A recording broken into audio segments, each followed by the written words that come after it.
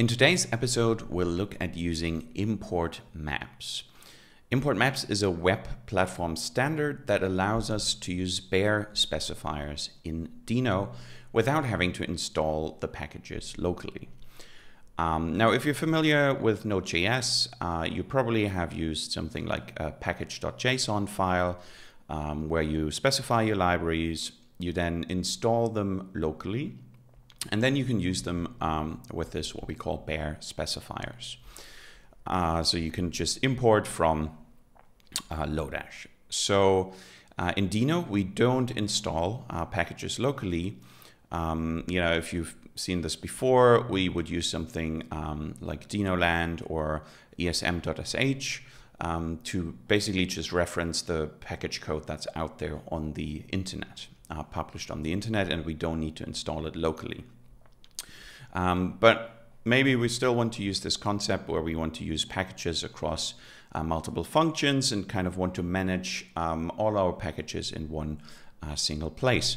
And so we can accomplish this with an import map JSON file.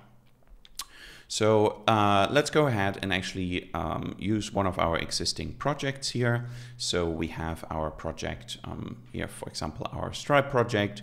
We're importing the serve method from standard server, and then we're importing Stripe from esm.sh.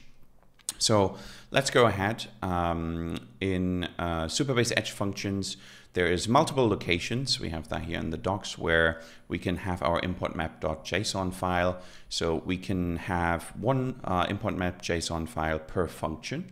The benefit here is it makes the function very portable. So you could copy and paste it from one project to another project. Or you can have, and that's what we're going to do here, at the top level in your functions folder, we're going to create one new import underscore map.json file. And the benefit of having kind of this top level file is that you can use the imports across all of the functions. Now, if one of your function has an import map file within it, the function folder itself, then that will take precedent when deploying with the Supabase CLI. So here we have our import map, and now we can look at how we do this. So we would specify imports. Here we don't actually need Lodash, but we want to use Stripe. And so we can now go ahead and we can pull out Stripe here from the import. And actually in this case, so the nice thing is that this also imports the types properly with Stripe. So we don't need the no check import here, but we can actually use TypeScript with Stripe to its full extent, which is really nice. And then we can give that save.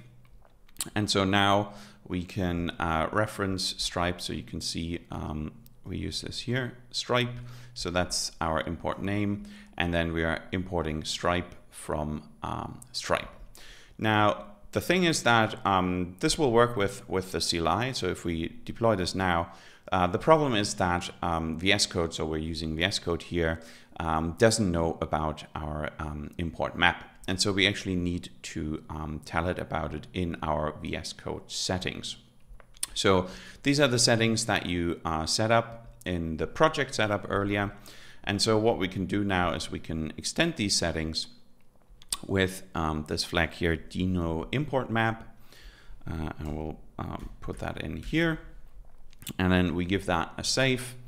And so now here relative to the project base URL. So in Supabase functions, we'll be looking for our import map. And then sometimes we need to kind of restart the language server for that to work. Generally what I do is give that a save, close VS Code and restart it. And sometimes that will resolve the issues. And so now we can see here, okay, we actually have Stripe being imported properly from Stripe. And so one thing now is with this, we'll actually need to use new stripe. And then this needs to be a string. So we'll call that as string. So that is working fine now. And then lastly, we need to specify the API version for the types that we want to use. And actually here, so the version of the library that Stripe is using is tied to a specific API version, so that Stripe can make sure that whatever is being returned from the API will match the types that are in the library. And so now you can see we have a proper typed Stripe client here. I think we might have something here where the is not assignable, so signature.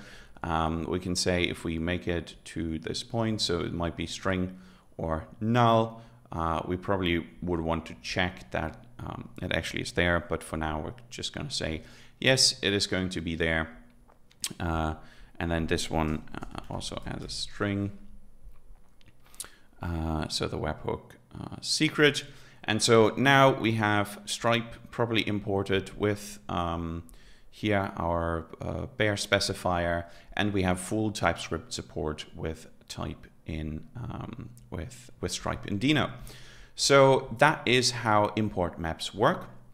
And so lastly, what we can do to verify this is we can run our Supabase functions serve, and we want our Stripe webhook function to see if that is all working fine. And we can now see that this is working correctly, and we're getting hello from Stripe webhook. So by default, the Stripe CLI looks for the top level import map.json file and then resolves that correctly. And the same works for the deploy command. Now, if you want to have your import map placed somewhere else, you can also then just use the import map flag with the CLI to point to a different file. There we are. That's it. This is how we can use import maps with Deno on Supabase Edge Functions. Thanks for tuning in, and see you next time.